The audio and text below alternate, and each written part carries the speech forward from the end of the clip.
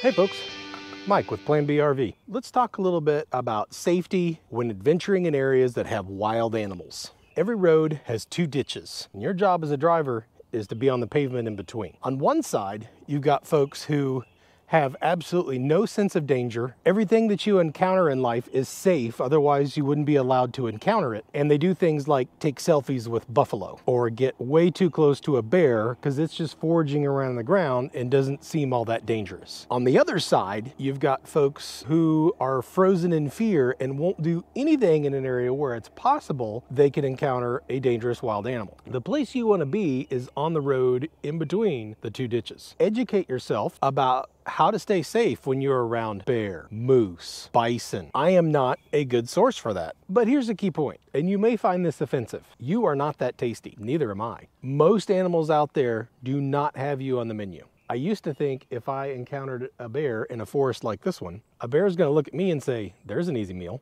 He'd keep me fed for a month. Probably right. I mean, what am I gonna do? But in reality, most predators don't tend to look at you that way. Now, if you're an infant or a toddler watching this video, that might be different. Most animals just want to stay away from you. When we're hiking out in bear country, we tend not to encounter bears on our hikes because we just make noise and they stay away because they don't want to encounter us either. And when it has happened that we've seen a bear while on a hike, you just stay calm and quiet, and most of the time the bear just moves on and doesn't even care that we're there. So don't be too friendly. Don't be too scared. Educate yourself. You are not that tasty. Stay calm. Know what to do to keep yourself and your family safe, and the whole incident will likely pass without any problems.